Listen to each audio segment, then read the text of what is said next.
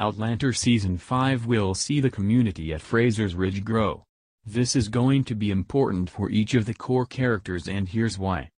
Now that Roger is back in the fold, the 4 core characters are heading back to Fraser's Ridge. Meanwhile, Fergus and Marsley were heading there.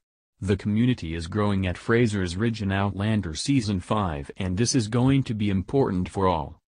Vanity Fair confirmed that the community is growing. While it mentions the characters we've met, it doesn't quite touch on whether we'll see more people settle in on the Ridge. It's time for that to happen, as it is an important part of the development for the Frasers especially. Jaime was born to be a laird. After his older brother's death, he knew that he would become the Laird of Lollybrock, but fate had other plans.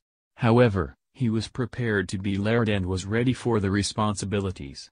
A growing community at Fraser's Ridge gives him the chance to almost become a laird. He won't have the same title, but he will have many of the same duties. The people moving onto the land will need him now and again, and they'll pay their rents to him.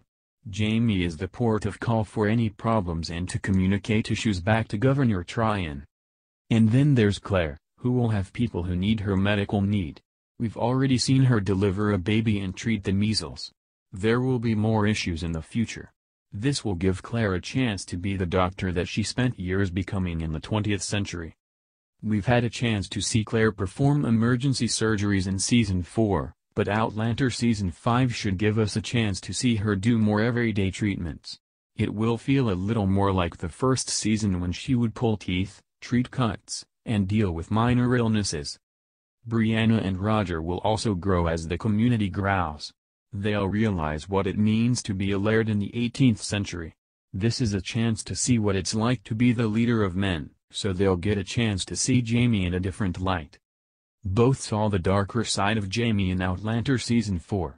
Getting the chance to see him as a leader and a caring laird-type role will certainly see him more sympathetic.